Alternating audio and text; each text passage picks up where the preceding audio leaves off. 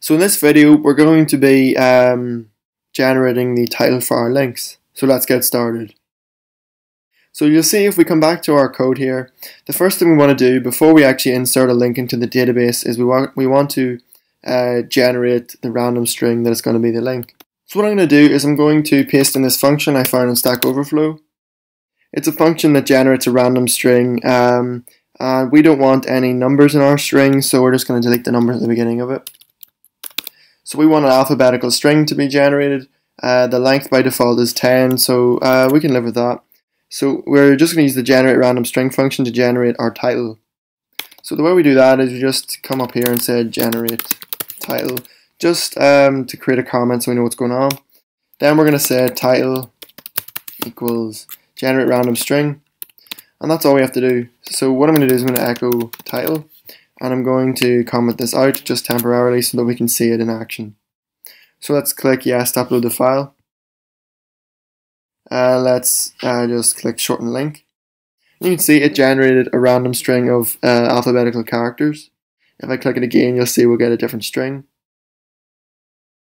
So we're going to use these for our links. So now that we have our title generated, we can uncomment this code and we can just change this to, we can actually just put title straight in here because we're not actually taking the title from the user, so no user input is involved in this. So we don't need to worry about SQL injection, which is why we can put the title variable in the query. But for consistency, what we can do is just put a question mark there.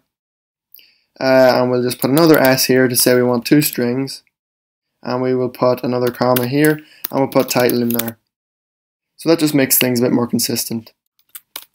So let's upload this and just put in a link. So say google.com. It says done, and we click browse. And you can see it says google.com and it says title, and we have our random link generated and put in the field. So another thing we're going to do, if we go back to our links here, you'll see that they have no HTTP or HTTPS in front of them. So we're going to put that in if it's not already there. So the way we do that is we just come up here and we'll say insert HTTP. We'll just actually insert HTTP because if HTTPS is already there, we won't need to insert anything. So we'll say insert HTTP. And what we're going to do is we're going to say if post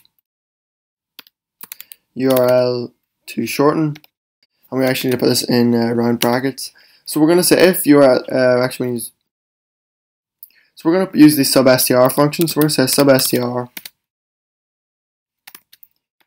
and you'll see here HTTP is 4 letters, then it has a colon and 2 forward slashes. So that's 7 characters in total.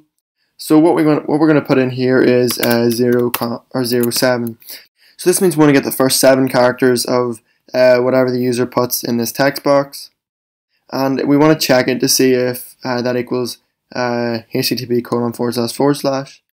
and then if it doesn't, we're going to prepend it to the string. So the way we check it is we say equals HTTP ://,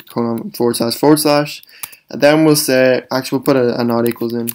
We'll just put a comment here then, prepend HTTP ://. So the way we're going to do this, we're just going to use a variable called URL, and we'll set it equal to HTTP :// dot post URL to shorten, and here we will just say copy this and say else URL equals our post variable, and we're going to, instead of putting it in here, we're just going to pass it the URL variable. So if we run this now, we should have HTTP appended on or prepended onto the start of our string if we don't already provide it with one. So I'm just going to put in francismcnamee.com,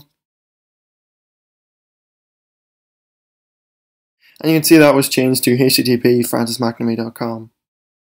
If I put in HTTP youtube.com, what we should get is exactly what I put in the text box. So you can see now it says HTTP youtube.com. So that's it for this video. Don't forget to like, comment, favorite, and subscribe, and I'll see you next time.